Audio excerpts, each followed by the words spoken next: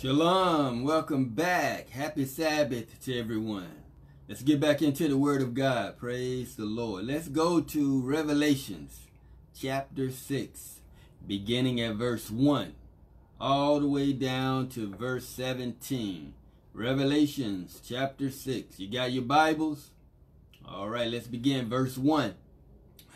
And I saw when the Lamb opened one of the seals, and I heard, as it were, the noise of thunder, one of the four beasts saying, "Come and see." All right, John, the Revelator, the apostle, the disciple of Jesus Christ, exiled to the Isle of Patmos for the word of God and the testimony of the Lord Jesus Christ.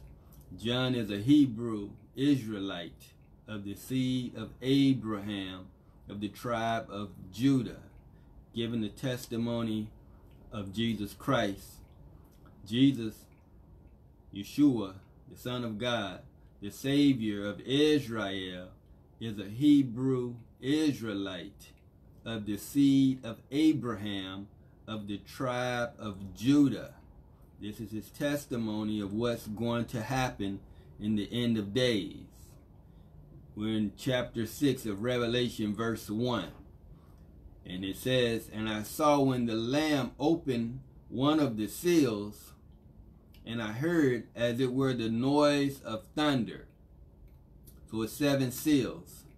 And the angel is opening the first seal. And when he opened it, it was a sound like thunder. And one of the 4 beasts said to John, "Come and see." So when he opened that first seal, it was so loud, it was like thunder. Verse 2, "And I saw, and behold, a white horse, and he that sat on him had a bow, and a crown was given unto him, and he went forth conquering and to conquer."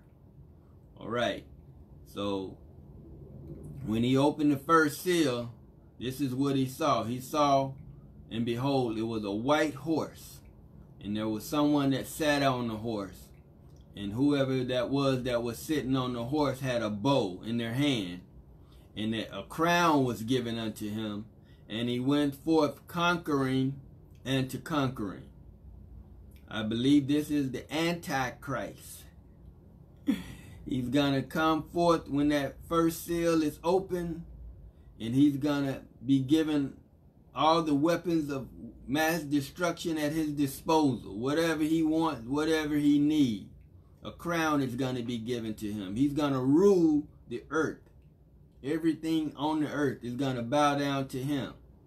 And he's going to go forth conquering and to conquer. If you don't submit to him, it's curtains.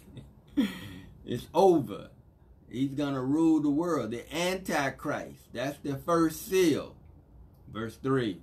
"And when he had opened the second seal, I heard the second beast say, 'Come and see.'"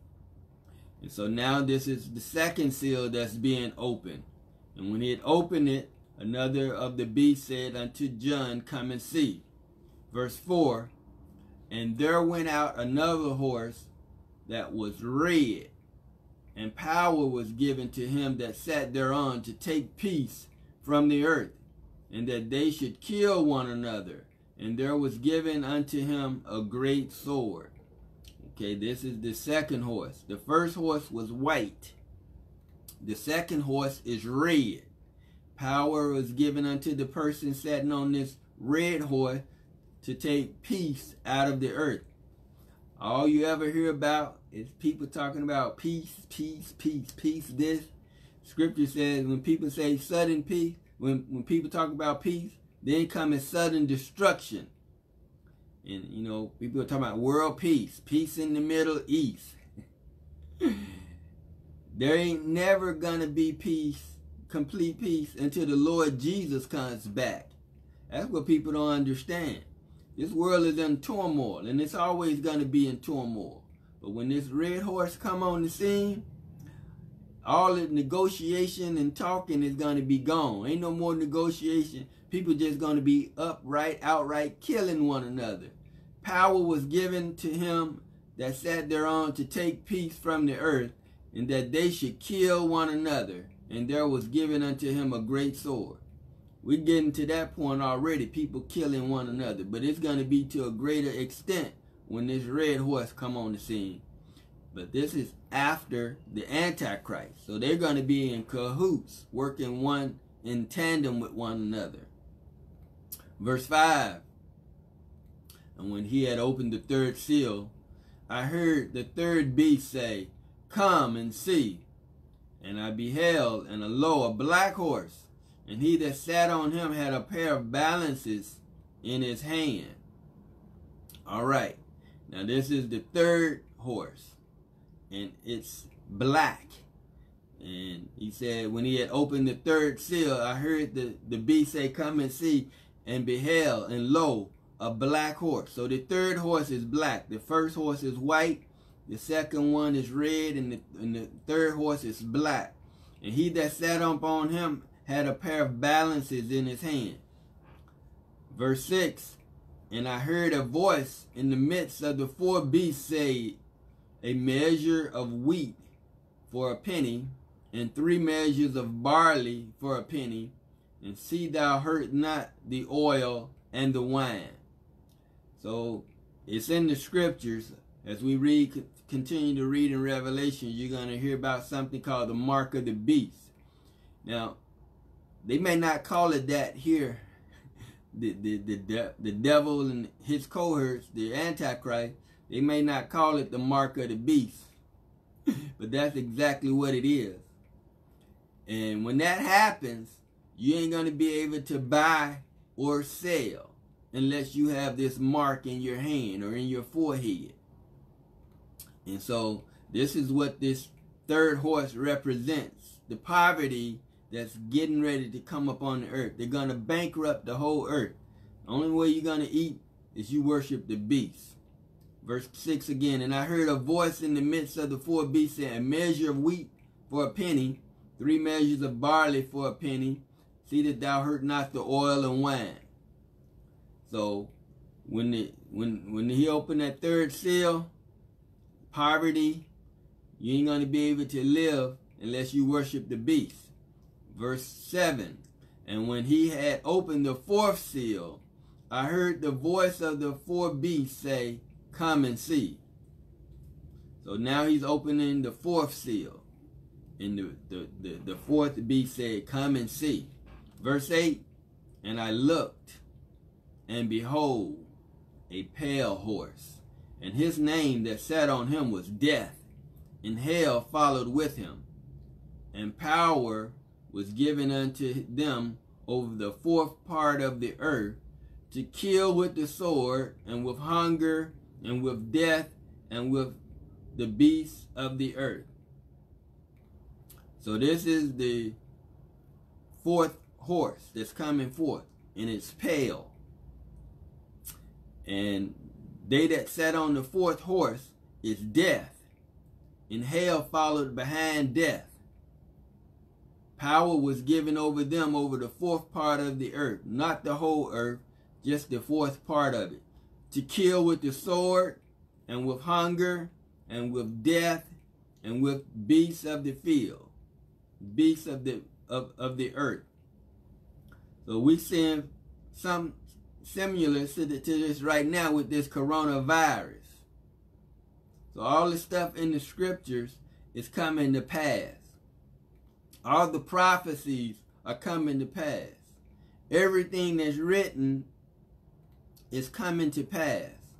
That's why it's important to know what the scripture says and who the scriptures are for. The scriptures are written for, to, and about Hebrew Israelites of the seed of Abraham, God's chosen people. Jesus came to save them from their sin. It's 12 tribes. And all 12 tribes are scattered to the four corners of the earth. The first 10 tribes were scattered first. And then the second 2 tribes, Judah and Benjamin, was scattered during the Atlantic slave trade. And we're scattered to every other nation in the earth. Judah and Benjamin. We're everywhere. So when Jesus comes back, he's coming back for his chosen people that believe the gospel of the kingdom. The gospel of the kingdom is for Israel. Salvation is for Israel. Jesus came to die for the sins of Israel. He rose on the third day, and he's seated at the right hand of the Father, and he's coming back to gather his people from the four corners of the earth. He's going to send his angels to gather us. But before all this happened, the stuff that's happening with these seals have to happen first. The fourth angel, the fourth horse is going to come with death and hell, and you're going to see plagues. You're going to see people getting killed with hunger and death and with the beasts of the earth. It's not going to be a pretty sight. You got to understand, everything in the scripture is going to come to pass. The same way things was when we were in Egypt the first time and the Lord delivered us, the same thing's going to happen. The Lord is going to deliver his people a second time out of bondage. All of God's people, all the 12 tribes, we're all in the land of our captivity. We're all scattered. We were brought over here in slave ships. We didn't come over here of our own free will. So we're still in the land of our captivity. We're scattered according to Scripture.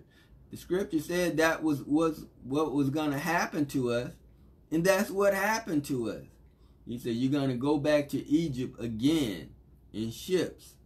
The land of bondage is Egypt. Here in America and wherever else, all of Israel is scattered. We're in the land of captivity.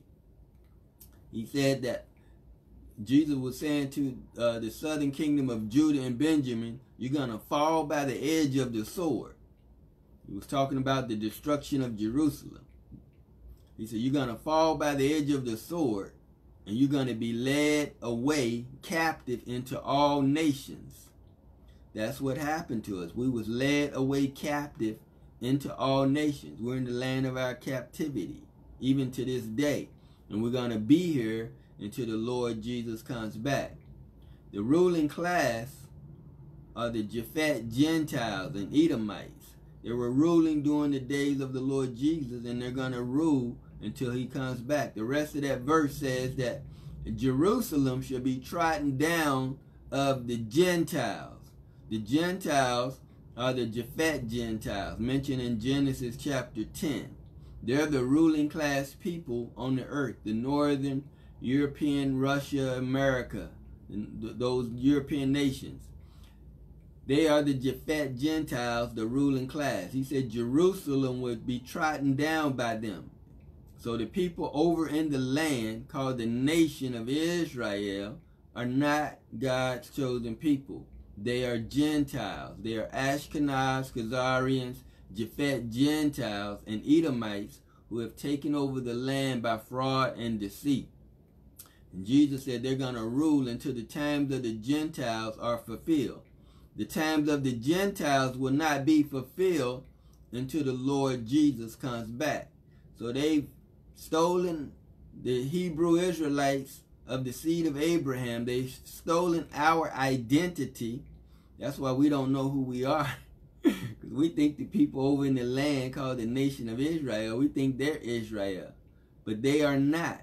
The scripture said they are of the synagogue of Satan. They say that they are Jews and they do lie. So God's chosen people are scattered to the four corners of the earth. And so Jesus is coming back to gather us. But again, before that happens, these seals have to be opened, and all of the destruction that goes along with these seals has to take place. And it's getting ready to happen right before your very eyes. Verse 9. And when he had opened the fifth seal, I saw under the altar the souls of them that were slain for the word of God and for the testimony which they held. And so this is the war against the saints that's going to happen. Israel, God's chosen people, all 12 tribes of Israel are the saints. Israel is the body of Christ. Israel is the church. All of Israel that believe the gospel of the kingdom are the saints. We are the church. We are the body of Christ. And during this time of tribulations and trouble, a lot of killing is going on. And it says, and when he had opened the fifth seal, I saw under the altar the souls of them that were slain for the word of God, for the testimony which they held. The people that are getting killed for the gospel are Israelites.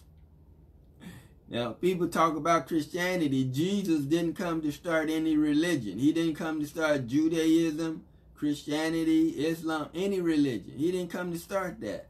Those are man-made things. Jesus only come to save his people from their sins. So he's not coming back for Judaism or Islam or Christian. He's coming back for Israel that believe the gospel of the kingdom. He called us disciples. Now, the disciples was called Christians, but they didn't call themselves Christians. Other people called them Christians. The disciples did not preach Christianity. They preached the kingdom of heaven. They were disciples. That's who we are. That's who they were. They were disciples. And if we're following Christ, we're disciples. Jesus didn't come to start a religion called Christianity. He's not coming back for Christian. The people that are grafted in, and were grafted in and are grafted in, are Hebrew Israelites of the 10 tribes of the northern kingdom. When they sinned against the Lord, they were no longer referred to as Israel or Ephraim. They were referred to as Gentiles.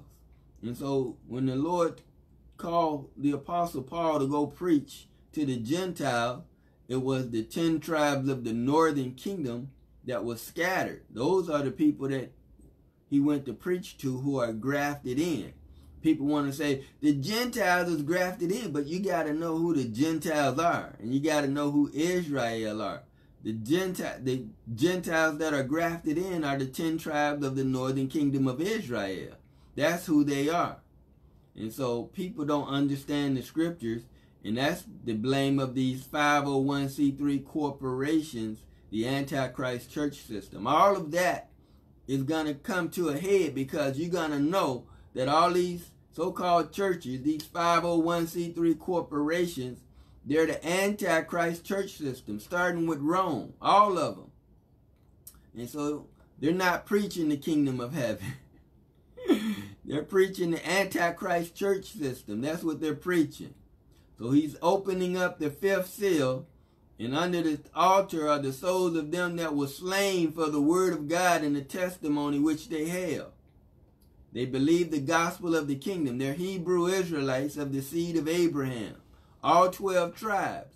Verse 10, and when they cried with a loud voice, saying, How long, O Lord, holy and true, dost thou not judge and avenge our blood on them that dwell on the earth? So Hebrew Israelites are being killed for the word of God and for the testimony of the Lord Jesus Christ. And we're under the altar and we're crying to the Lord, how long? How much longer, Lord? Are you not going to avenge our blood? Verse 11, and white robes were given unto every one of them, and it was said unto them that they should rest, yet for a little season, until their fellow servants also and their brethren, that they should be killed as they were, should be fulfilled. Jesus has already warned us that they're going to kill some of us for the kingdom, for the gospel of the kingdom, for the word of our testimony. So that should not come as a shock to us. We should be ready, willing, and able to give our life for the gospel of the kingdom of heaven. And this is what's going to happen. He said white robes will be given to them, and it was said unto them that they should rest yet for a little while unto their fellow servants also and their brethren, that they should be killed as they were, should be fulfilled. That's going to be fulfilled when this fifth seal is open. The devil is going to make war with the saints, Hebrew Israelites of the seed of Abraham. The devil is going to make war with us and kill us, because we're going to refuse to take this mark of the beast. That's why it's important to know who you are, because if you don't know who you are and you take this mark, and if you're an Israelite of the seed of Abraham, you destroy all the chances of you ever being saved. You won't be saved if you take this mark of the beast. You're going to be cast into the lake of fire. That's why it's important to know who you are, that you're a Hebrew Israelite of the seed of Abraham. But at the same time, if you believe the gospel of the kingdom, you got to be willing to lay down your life for the word of God. So this is going to happen. It's just a matter of time. Verse 12, and I beheld when he had opened the sixth seal, and lo, there was a great earthquake, and the sun became black as sackcloth of hair, and the moon became as blood. All right, this is the sixth seal that's being opened. The first seal was a white horse. The second seal was a red horse. The third seal was a black horse. The fourth seal was a pale horse. The fifth seal was let's see, what the fifth seal said. The fifth seal was the souls of them that were slain for the word of God. Us, the Hebrew Israelites. We're being killed because we're not taking the mark of the beast. So now he's opened the sixth seal. And behold, when he had opened the sixth seal, lo, there was a great earthquake, and the sun became black as sackcloth of hair, and the moon became as blood. And so when he opened the sixth seal, you're going to get this great earthquake. We've had some earthquakes, but we ain't had one like this. So when this earthquake comes, it's going to be the end. He said the sun is going to become black as sackcloth of hair. You ain't going to be able to see anything because there ain't going to be no more sunlight. And the moon is going to become red like blood. Verse 13, and the stars of heaven fell unto the earth, even as a fig tree casts her untimely figs when she is shaken of a mighty wind. So this is all going to happen as soon as that sixth seal is open. You're going to get an earthquake. You're going to get the sun turning black, the moon turning to blood. The stars of heaven is going to fall to the earth, even as a fig casts her untimely figs when she is shaken by a mighty wind. These stars are going to be what they call asteroids, plummeting to the earth. Verse 14, and the heaven departed as a scroll when it is rolled together, and every mountain and island were moved out of their place. So this is continuing with the sixth seal. When we look it up at the sky and we see a blue sky, you ain't going to see that no more. It's going to be rolled away like a scroll. And every mountain and island is going to move out of their place. This is the end. This is what's getting ready to happen when the Lord Jesus comes back. And it's going to happen. Verse 15, and the kings of the earth, and the great men, and the rich men, and the chief captains, and the mighty men, and every bondman, and every free man, hid themselves in the dens and in the rocks of the mountains. The earth, the world, the people in the world, the earth, they know what's getting ready to happen. They done built themselves these bunkers to try to hide from the day the Lord is coming back. It says all these kings, all these rich people, the kings of the earth, the great men, the rich men, the chief captains, the mighty men, every bondman, every free man, hid themselves in the dens and in the rocks of the mountain. This was prophesied long time ago. And these people, they done read this and they know what's getting ready to happen. They know they ain't coming back with the Lord. They ain't going with the Lord. So they trying to hide from the Lord as if they can hide.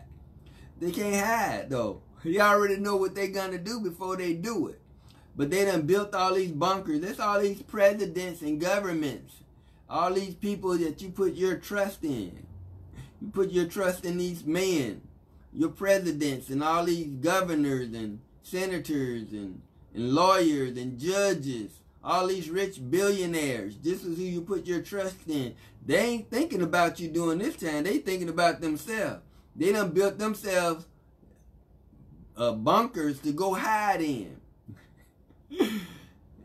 and hid themselves in the dens and in the rocks of the mountain. When all this stuff started to happen, time to go to the bunkers, time to go hide. Verse 16, and said unto the mountains and the rocks, fall on us, hide us from the face of him that sit on the throne and from the wrath of the Lamb. So this is what the people are going to be saying when they see the heavens roll away like a scroll. Hide us, saying to the mountains and the rocks, fall on us and hide us from the face of him that sit on the throne and from the wrath of the Lamb. Because when the sky split open and roll away like a scroll, they're going to see Jesus sitting on the throne of heaven. And he's coming back. They know what's getting ready to happen. So they're trying to hide and think that they can, protect themselves. They can't protect themselves from the Lord, from the wrath that's getting ready to come upon the earth, no matter what they think or say. Verse 17, for the great day of his wrath is come, and who shall be able to stand? And so they know what's getting ready to come, the world. The people that are not Hebrew Israelites of the seed of Abraham. And even the people that are Hebrew Israelites of the seed of Abraham know what's getting ready to come, but they don't believe the gospel of the kingdom. They're reprobates. Their heart is hardened, and they don't want to believe the gospel of the kingdom. You better believe the gospel of the kingdom. Jesus is coming back, and he's coming back soon. Thank you for listening. See you next time. Shalom.